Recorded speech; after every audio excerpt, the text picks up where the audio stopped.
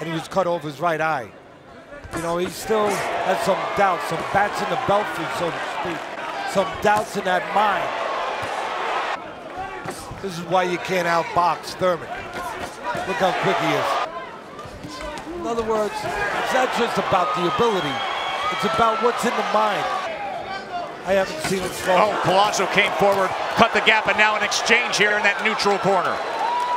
Yeah, he came forward, Collazo, but he got counted. So, combination from Keith Thurman right back to a southpaw right jab from Collazo. Thurman, his only chance is to land something, but the advantage is to Thurman. He likes the box. He likes to use the ring. Fourth, we have a southpaw former titleist in the ring right now as Keith Thurman is teeing off on Louis Collazo. Good series of an offensive attack and included a right hand to the body. And now Collazo's covering up. Speaking to the fight plan, that right hand landed early in this round because Collazo moved his head. You got Thurman knows where he can find Collazo, or more importantly, find his head. Unruled. Bring two mouthpieces. Why? In case you lose one. Or maybe they should make a new rule. Bring two belts. Collazo with his best work. It looked like it hurt him in the body a little there. Went to the body and had success here at the end of round 5, and now he's trying to chase down the unbeaten Keith Thurman. Looked like he hurt him a little bit to the body, and that's the right place to go. Downstairs, and he did. Look at Collazo on the attack against Keith Thurman. Thurman's looking to wrap up. That's where you want to go if somebody's moving. Take the air out of the tires.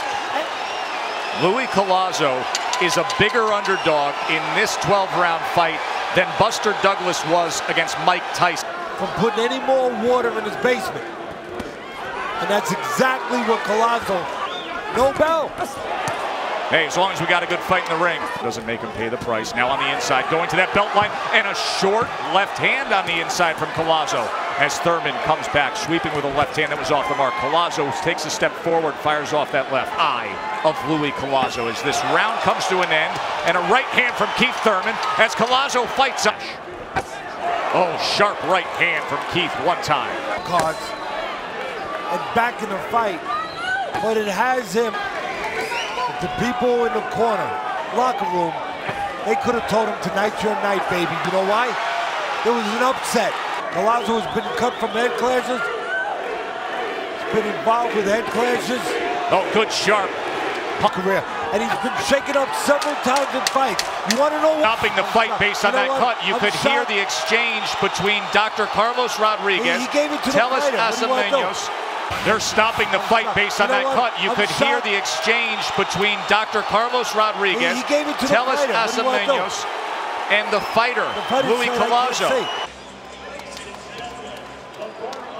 Collazo has stepped in to wave off the contest at 1 second of the 8th round for your winner by technical knockout and still welterweight champion, Keith